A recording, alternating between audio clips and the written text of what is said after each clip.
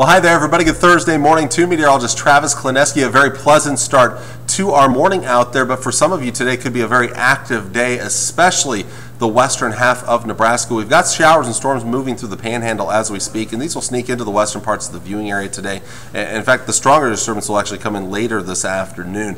So we're going to have to watch those areas closely for the threat of severe storms. We may get a little bit of activity in central Nebraska, but certainly the better chances will be towards the west. And you folks in eastern Nebraska should see a dry day with partly to mostly sunny skies. That chance will continue into the evening hours as that main batch pushes into Kansas, but for the rest of us, there's still going to be some lingering shower and storm activity during the evening and overnight hours. So can't completely rule out some showers and storms even into tomorrow morning. And even during the day tomorrow, going to keep a slight chance of showers and storms around. But with some extra clouds around, we may keep things a little cooler yet for your day on Friday. Many of us stay in the 70s for highs. And you can't rule out any chance of a shower storm for pretty much any one location, although tomorrow it doesn't look like much of a severe weather threat like what we'll see later today, especially for, again, folks in the southwest part of the state. And there's an actually enhanced risk of severe weather from about McCook Imperial south and westward.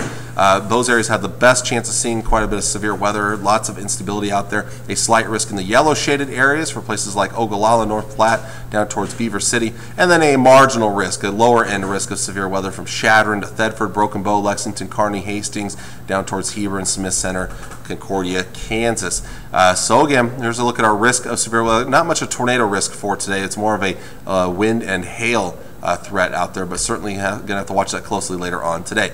Temperatures for today will be a little cooler for most of us, looking at upper 70s and lower 80s up north, partly sunny skies, a 30% chance of thunderstorms. Much better chances out towards the west today, upper 70s, low to mid 80s, but of course temperatures will be impacted by rain. As rain moves through your area, of course that's going to cool things back a little bit.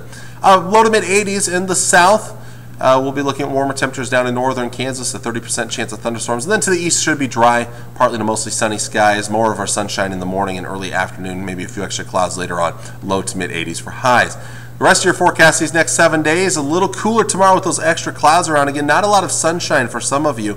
We'll get back into the lower mid 80s on Saturday. Just a small chance of rain during the day. Saturday, a slightly better chance Saturday night for some showers and storms. We warm it up more on Sunday, getting closer to 90 degrees, and then the 90s return for Monday, Tuesday, and Wednesday. A couple of slight chances of showers and thunderstorms. The good news is, though, we may actually cool back a little bit just beyond the 7-day forecast towards the end of next week. So again, very active weather for today. In fact, probably the most active weather will come over the next 24 hours. We enjoy the temperatures we have right now. We're going to heat things up as we get towards next week, those first few days of August. So there's your forecast for today. Until next time, I'm meteorologist Travis Klineski, and I hope you have a great Thursday.